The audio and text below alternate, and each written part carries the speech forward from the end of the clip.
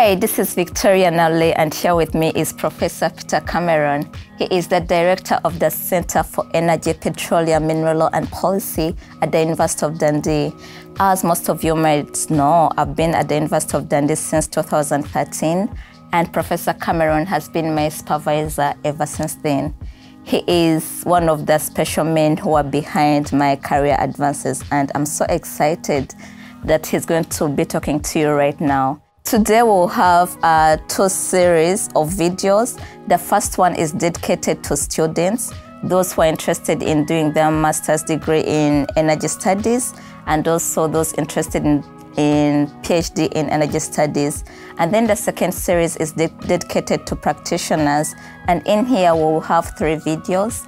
The first one will be covering decommissioning of oil and gas installations. And then the second one will be talking about local content provisions. And the third one will explore more on the 21st challenges faced by energy investors. But before we begin, I would like Professor Cameron to introduce himself. Professor Cameron. Well, thank you, Victoria. It's a great pleasure to be here. It's also been a great pleasure to supervise you over a very, very short period of time when you finished. I'm the director of the centre, which has actually been in existence for many, many years. And as far as my own role is concerned, I'm a professor, I teach, I write. I do a certain amount of, or have done a certain amount of consultancy over the years, mostly for the World Bank. And that's taken me to a number of countries, especially in Africa. Mozambique, I remember, and Ghana, and Nigeria. And in addition to that, now I'm dealing with investment disputes. I'm sitting as an arbitrator for the International Center for the Settlement of Investment Disputes in Washington, D.C., which is an interesting experience. Congratulations upon that, Professor Cameron. So today we want to start with advice to students, because I know many students, especially from African countries, they're interested in energy studies, energy and mining. And since you've supervised many students, including myself, I thought it would be good for them to hear from you. So we'll start with the master's students. The first question will be focused for the students who are interested in undertaking their master's degree in energy studies. What are the key things these students should look out for when they are undertaking their master's degree? Well, that's a good question, and I think there are probably two parts to the answer there. First of all, the absolutely crucial thing is to aim for the best marks possible. No matter what you do, what subjects you choose, the key thing is to do well, because your employer is going to be looking at your grades and how you performed. They're not going to be so bothered about what you studied inside your degree. If it's a law degree, an LLM or an MSc, they want to know that you have done very, very well. And another thing is they want to know that you've actually finished the course, so that you're a person who's tough enough to actually complete a job once you've started it. So that's probably the most important thing. And I think the second thing I would say is do be careful in your planning not to forget that when you finish and as your career develops, you might have to do some slightly different things than you expected.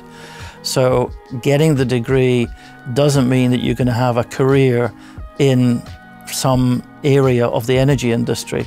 You might find that you move into a different kind of industry. That's not a problem. The key thing is that somebody's going to look at you and say, well, this is a person that's really talented, really successful. Why? Maybe that person could be doing something exciting and different and new.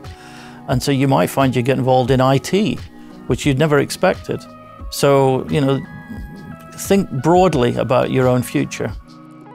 Thank you very much, Professor Cameron. And then I'll go on with regard to the question of examination and writing their dissertation. What are the key things do examiners consider, especially for students who are doing energy studies? For the master's level? Yes, master's level.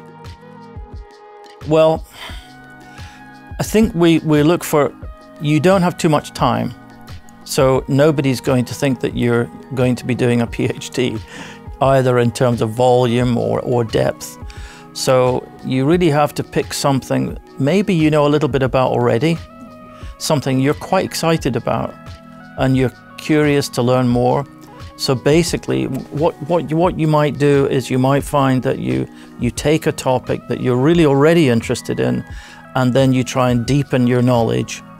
And remember that the clock's ticking. You don't have too much time. You try and get a little bit of originality, which is much easier to do when you know something about it to start with. And then you show that you've really done a lot of reading, a lot of reflecting on the reading, and then you finish on time. Okay, thank you very much. And then for the dissertation, most people struggle with topics to consider when they're doing the dissertation. Could you just give us a brief overview of some of the interesting topics that especially lawyers in energy studies can look out for? I would say that the trick, and it is a bit of a trick here, remember you don't have too much time to develop your idea. Usually the trick is to define the subject narrowly. This is sometimes so difficult. And what we want to know is why, not what is happening, but why is something happening? If there's a law, why is it perhaps not working? If you say take local content, why is it that so many laws about local content don't work well? And you might do some comparative analysis, but in your question, in the title, you really will succeed best if you define it narrowly, which is probably what most students don't think of doing. They want to be ambitious, and that's good, but I'm afraid practically it's best to be quite narrow. Thank you very much, Professor Cameron. That marks the end of our first video, and the next one will be advice to PhD students who are undertaking energy studies. Stay tuned.